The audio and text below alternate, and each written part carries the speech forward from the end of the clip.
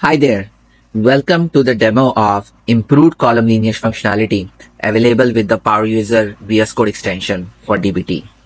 In this demo, I'm going to show you how to visualize model level lineage as well as column lineage, but not just that, also to trace how a particular column has been transformed throughout that DAG and exactly what code pieces contributed for that transformation. So without further ado, let's get started. I'm using a 2R DBT project here, bunch of DBT models there. Once you open a particular DBT model, go to the lineage tab. Assuming you have a Power User for DBT extension installed, you will see a model level lineage view like this. In this view, models are supported, as you can see, seeds, as well as different components like analysis, exposure, all those different components that are available in DBT are supported in this model level view. When you click on a particular component like a model, that particular model file gets opened in a code editor. Now, when you select a particular model, lineage path for that particular model gets highlighted in the view as well. Now, there are a few different ways in which you can expand this model level lineage view. You can either click on a plus sign here, as you can see. Now, this expanded the lineage view a bunch.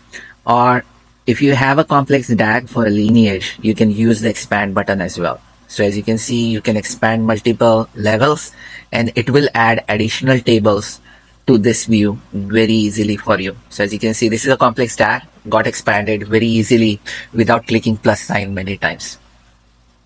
Now, let me show you column level lineage. Let me make a little bit more space here. This, okay. Now, in this view, if I want to view column level lineage for a particular column in this model, CMS, let's say patient risk scores, click on the details and click on a particular column that you are interested in. For example, if I'm interested in how this normalized risk score is being calculated, I click on this particular column, and as you can see, column level lineage is available for me. There are a few different columns that are contributing to creating this normalized risk score. You see some solid lines and some dotted lines.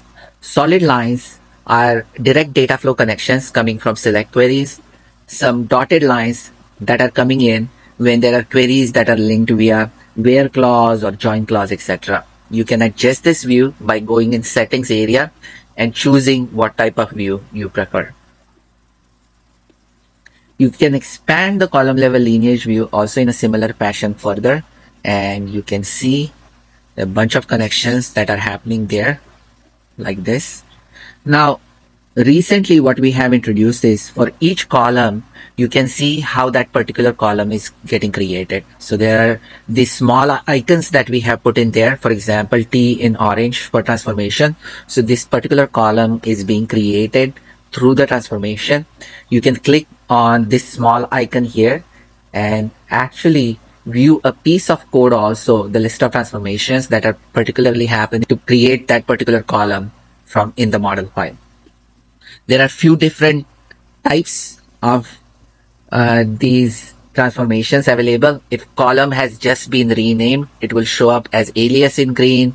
If the column has been passed unchanged, it will show as purple globe with a U. So all this information is now available with the column level lineage in Power User VS Code extension. Now, same information is also available in a SaaS UI. You just have to sync your manifest files and catalog files with the SaaS UI, and all this information for people who are more comfortable viewing this information in UI is available with the Data Pilot Power User SaaS UI also. So thank you for watching this demo, and please share any feedback and definitely try this out. This functionality is already available. Thank you so much.